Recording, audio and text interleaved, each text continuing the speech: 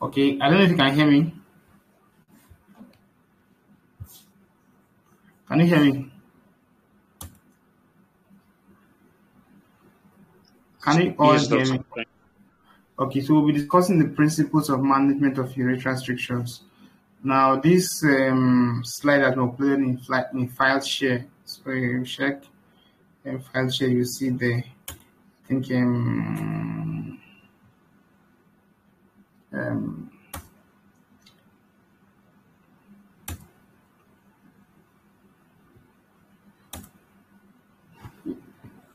so we'll start now. This lecture was delivered some time ago. I just changed dates. It's a postgraduate lecture, but I will not go into postgraduate level. I'll discuss at the level of undergraduate. And I'll use this outline in taking this conversation. Now, urethral stricture is it's narrowing of the lumen of the urethra, which can result from healing of an injured urethra by fibrosis. Is predominantly a male disease, or which most cases of urethral stricture are male. Presentation usually male presentation. This is quite understandable because the female urethra is very short, while the male urethra is about 16 to 20 cm, so it's more prone to injury from all sorts of conditions. Now, urethral stricture, it can either be partial or complete. By partial urethral stricture simply means that urine can still flow through the urethra, but at a diminished rate. While for complete urethral stricture simply means that flow of urine from the bladder through to the urethra to the internal environment is completely blocked. And the problem with this, either partial or complete, is that ultimately it can lead to destruction of organs of the body, particularly the kidney. Hence, it's very important that this topic is discussed. Again, it's one of the commonest causes of urinary retention in tropical Africa, and the prevalence rate is about 0.6% of at-risk population. Now, this is a schematic diagram of the urethra. Like from here, this is the prostate. Last time we talked about the benign prostatic hypertrophy, and from the bladder neck up to just exit of the prostate is the prostatic urethra. Remember when we talk about benign prostatic hypertrophy, we talked about this usually at this transitional zone, and then it can grow to occlude the lumen, causing urinary retention. Now, from this, it's just below the urethra to this distended part is the bulbar urethra, and here is the penile urethra, and this distal part is the granular urethra. So these are the parts of the urethra. Now, of importance for urethral stricture commonly is usually at the bulbar urethra, and this is because at this point for the male, the urethra angulates upwards, or it angulates upward. Sorry, it angulates forward from it comes directly from the bladder neck, pass through the prostate, they then curves forward underneath the pubic symphysis. That angulation is prone to trauma from various means. There's also dilatation of this bulbar urethra. This angulation plus this dilatation causes sluggishness of urine flow, and that can lead to urinary tract infection, commonly seen in these conditions.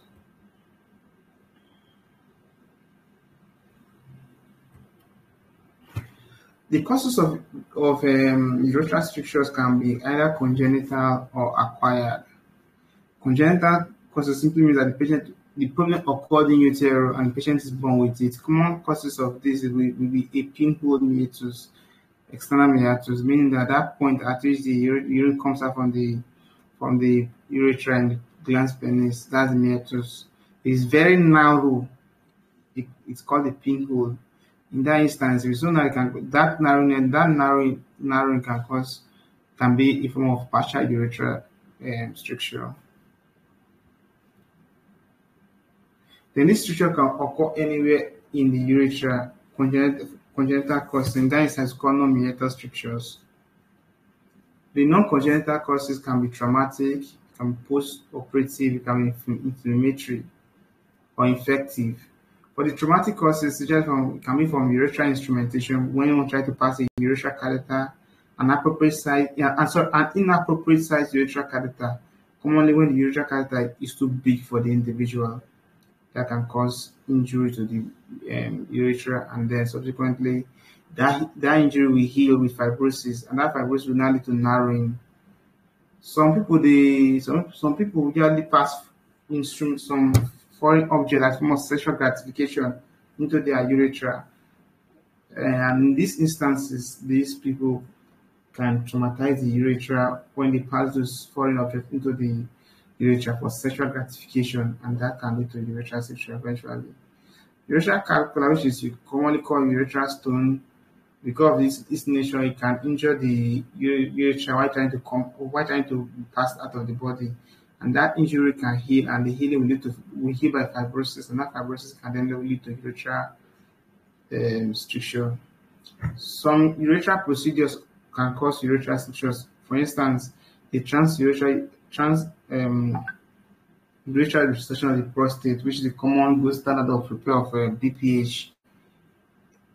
That procedure can injure the urethra and can lead to eventually to urethral stricture.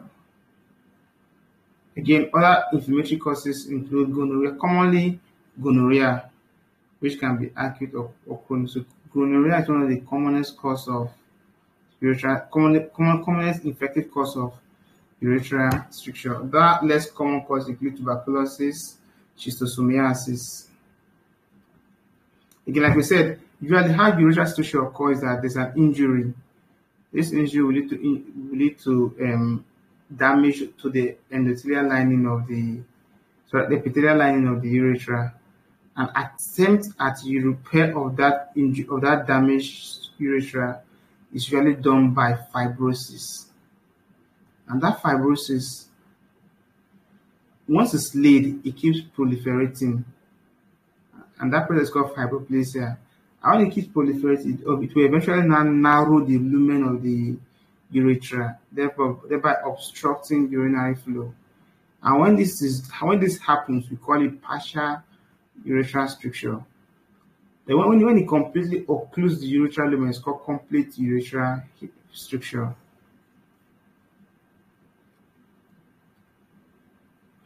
With that fibrosis occurring and then that narrowing, there's subsequently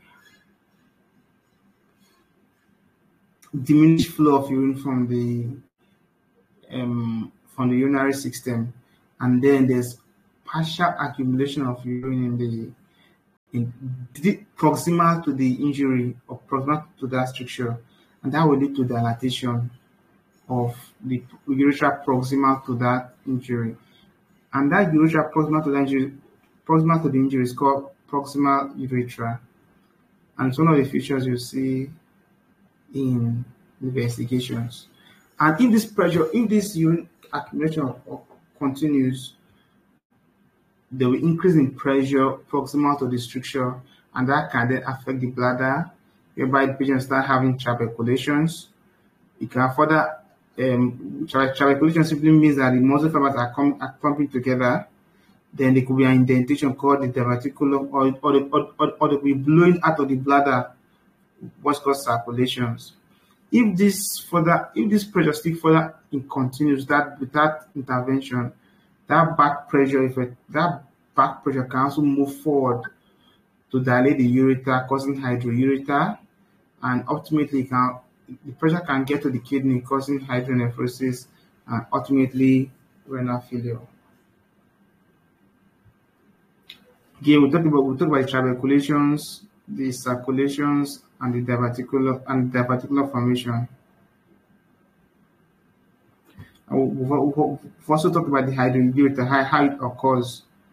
Then there's also because of that impedance of urinary flow, there's urinary stasis. And when there's urinary stasis, it gives opportunity for microorganisms to proliferate, and then this patient will keep having recurrent urinary tract infection. Again, urethral stricture can be classified either as partial or complete. Partial simply means that there's continuation of flow of the urine, but at a diminished rate. Complete simply means that there's a total interruption of urine flow. It can also be classified as single or multiple. Single means that just only one urethral stricture is present in that individual. Multiple simply means that multiple urethral strictures present in that individual. Urethral stricture can also be classified as either congenital or acquired. Congenital simply means the patient is born with it, and acquired simply means that the patient got that urethral stricture in life. Okay, we say the commonest part of the urethra to have urethral stricture is the bulbar urethra. The next is the pendulous urethra, and the other is the glandular urethra. And the glandular urethra is usually the last.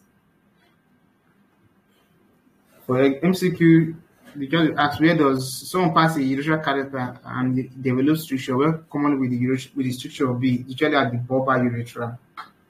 And the reason we talk about is the angulation and dilatation. This for MCQ purpose. Stricture commonly following instrumentation commonly occur in the bulbar urethra. Stricture commonly occur, and that MCQ question, stricture commonly occur in the bulbar urethra. That MCQ question is commonest effective cause of urethral stricture is gonorrhea. There are questions that can occur. Then how do you diagnose this patient? Diagnosis is usually from history, and when you examine the patient and when you investigate the patient. In the history of suggestive of progressive decrease in urine stream. There will be history of improvement of urinary stream upon straining. That means there is diminution of urine flow. When the person strains, the urine flow increases. This differentiates it from that obstruction. This differentiates it from obstruction caused by benign prostatic hypertrophy. Both of them will have the progressive diminution of urinary stream. However, for BPH, upon straining, urine stream does not improve. But in urethral stricture, upon straining, urine stream improves. Both of them will have frequency, hesitancy, dribbling. Again, for urethral stricture, they may have forking of urine, and they may also have splaying of urine, which may be absent or may be present in BPH. But commonly, you see forking of urine and splaying of urine in BPH. Sorry, in a urethral stricture. Again, the distinguishing factor between BPH and the urethral stricture is that in both of them, they have progressive diminution of urinary stream. I mean, the patient will tell you that before if I go to urinate, it takes me like 2 seconds to urinate. Now it takes me like 4 seconds before I start urinating. However, for the urethral stricture, what you also get in addition is that is if you ask them, when you strain, does the urine stream improves? If the answer is yes, they are dealing with urethral stricture. If the answer is no, you are dealing with PPH. And that distinguishing factor again is the age. Commonly, urethral stricture is found in young people, usually within the age of 25 to 45 to 50 to 60. BPH is common in the middle to the elderly. That's another fact they can differentiate them. Then urethral stricture, they may have forking of urine and splaying of urine. Then you can also get history of trauma. An history of STD. Commonly, the history of STD may not be remarkable if you don't ask about it. The STD usually will be about 15 to 20 years ago, not recent STD. So the patient, especially for gonorrhea, especially for stricture caused by gonorrhea, they may have had gonorrhea 15 to 20 years prior to the development of stricture. So you ask them, if the patient is like 40 years, you ask the patient, by the time you were within within the age of 15 and 30 years, do you have STI? Do you have sexually transmitted infection that you treated or you didn't treat? If they say treated, did you treat it properly? You want to ask those ones. And if the answer is yes, you are dealing with infective or inflammatory urethritis. Then there will be issue of urethral instrumentation. This one is usually acute. Usually they will have come within 6 months to 1 year after the use of urethral instrumentation. Commonly, urethral catheterization, the urethral surgeries such as transurethral resection of the prostate and vaginal repairs. Again, these individuals, some of them may have history of introduction of foreign bodies into the urethra, like I said previously, for sexual gratifications. There are some individuals that they have their sexual satisfaction occurs from introduction of foreign objects into the urethra. So you want to ask about those history. Once you find those history, is an indication that this patient may have urethral stricture. Those history with urinary symptoms are indication that the patient has urethral stricture. If the patient has been passing stones, complain that he used to see stones in his urine, and the patient is having progressive diminution of urine, improved by straining, then you are dealing with urethral stricture. If there's issue of tuberculosis, as evidenced by chronic cough, contact the person with chronic cough, and drenching night sweat, then you may deal with urethral stricture. There's also malignant causes of urethral strictures. So if you have history of the family history of those malignant causes of urethral strictures and weight loss, then that will be an indication. Then you want to get history of decrease in the quality of life of the patient, history of urinary tract infections, history of abscesses, which may be scrotal, history of fistula, the history associated of urinary impairment, and this will be evidence as puffiness of the eyes, loin pain, loin swelling, bilateral pedal edema. Then you want to get history of drugs that have been taken prior to presentation and co. Examination, general examination, which include clinical state of the patients, among others. I will not to bore you with this information. I'll just move past this. Investigation, this way I want to dwell a little bit for you. The investigation to confirm your diagnosis is called retrograde ureterogram plus micturating cystourethrogram. That is a diagnosis. That's the radiologic investigation to confirm your diagnosis. This is a retrograde ureterogram of a urethral stricture. How do I know? You can see the delivering cannula here. You could see it here, and this usually will be the penis. If you look very well, you could actually see the penis. Is the penis. But what distinguishing factor is, you see when you see this urethral cannula, this urethral cannula, there's a name for the cannula, I can't remember right now. Then you then see this flow, this contrast. Then suddenly it stops. Then you are dealing with a urethral stricture. You can see the urethra. This is the penile urethra. This is the bulbar urethra. You can see the curving. At this point, there's a stricture here. But then this stricture is partial because you could see that some contrast still flow past it. If it's a complete urethral stricture, you will not see this contrast here. You just see ends here.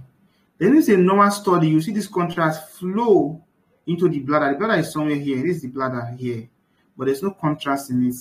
A normal urethra will have contrast in the urethra up onto the bladder. The bladder is short somewhere here.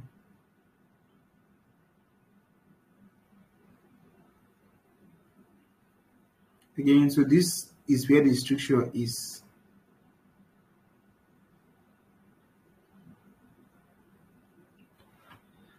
Again, like I said, the investigation commonly is the retrograde ureterogram. Then plus micturating cystourethrogram. How do you do micturating cystourethrogram? It's usually, most times, this patient with urethral stricture, they may have come acutely, and then patient acute condition may have been treated with a suprapubic catheter. So that suprapubic catheter the patient presents with, you then pass a contrast through that catheter into the bladder. For a normal urethra, the contrast will flow from the bladder through to the urethra and out here. But for a patient that's having stricture, the complete urethral stricture, the contrast will just remain only in the bladder. For partial urethral stricture, the contrast will flow. You see the narrowing, as you see here, down. So you have to do both tests to confirm your diagnosis. Other tests you can do is the International Prostate Systems Symptom Score, the peak urine flow rate, post-voidal residual volume, ureteroscopy, instrumental exam. I don't bother you with that, but what I'll bother you with is this retrograde uretrogram and micturating cystourethrogram. It's going to come out to your exam. This X-ray will be very vital. They will show you an X-ray of this. They will ask what test is this. If you see this cannula here and you're seeing the urethra, this is retrograde uretrogram. If you see contrast here and then you're not seeing any stuff here, and you didn't see this cannula, you're dealing with micturating cystourethrogram.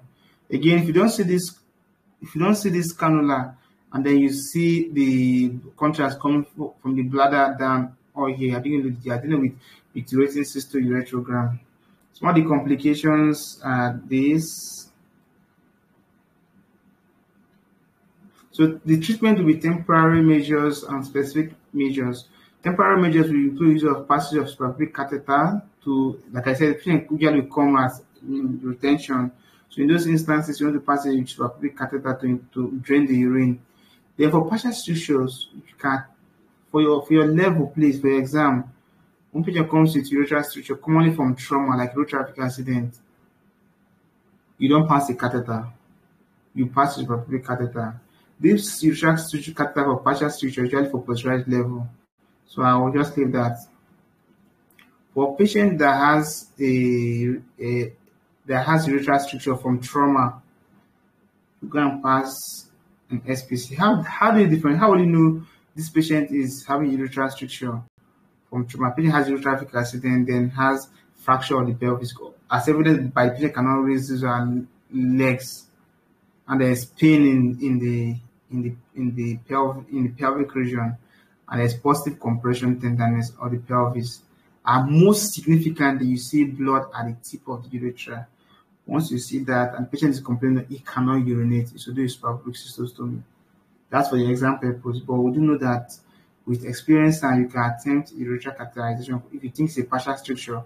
At first attempt, once you fail, you then prepare for SPC. And if you're passing the urethral catheter at first attempt for a partial stricture, you use the smallest possible catheter, like size 16, to pass the catheter. The specific measures to treat this strictures include dilatations, endoscopic derivation, and internal ureterotomy. I will not want to go into that. I just tell you that what you can use to treat urethral stricture are dilatations and endoscopic derivation, internal ureterotomy. Other surgery you can do, we have what's called meatotomy and meatoplasty. Then you have uretroplasty. I will not want to go into all this. Again, the treatment you can give for urethral stricture, we have dilatation, serial dilatation, we have endoscopic derivation, internal ureterotomy, we have uretroplasty.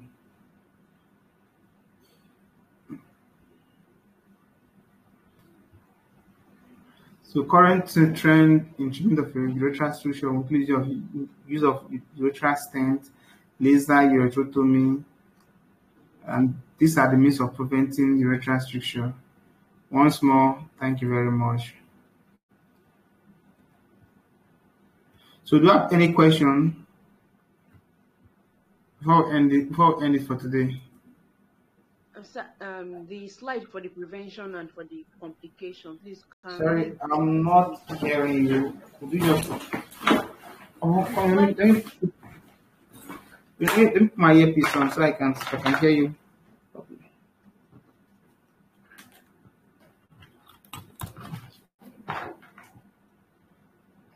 Okay, you can go ahead. The slide for the complication and the prevention, please, can we go back to it? Okay, fine. Thank you, sir. Yeah.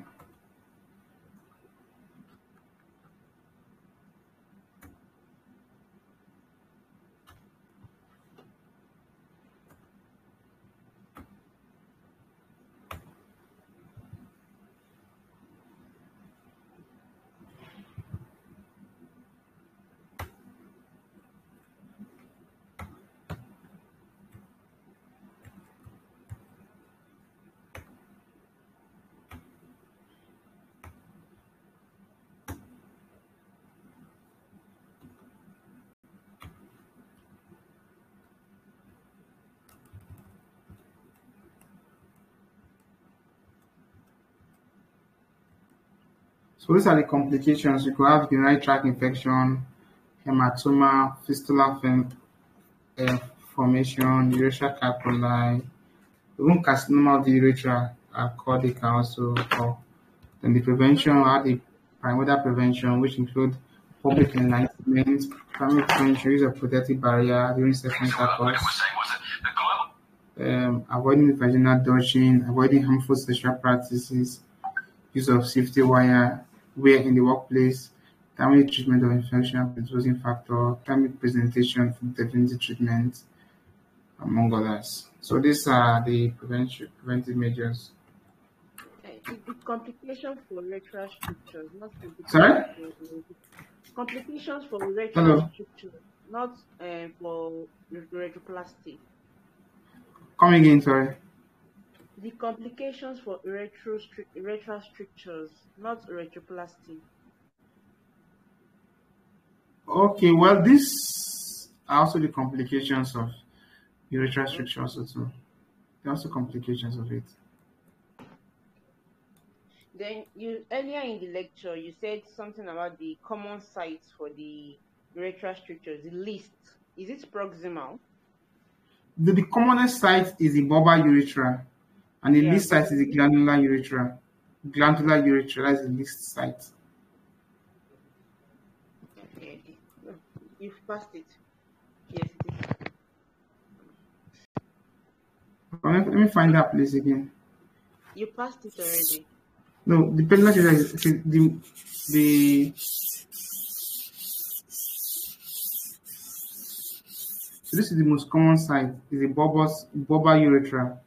Then the least site is the glandular urethra. Okay. I got it. Meanwhile, this okay, sorry. I got it. Thank you, sir. Okay, this slide is in SlideShare. You could get them. I'm trying to upload most the lectures, all of them in SlideShares. So you could get from SlideShare. I think I will share my SlideShare stuff there in the forum where you could go and see all these lectures.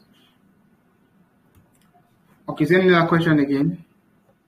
No, sir. Thank you, sir. Okay. Is anybody having questions before we call it a day?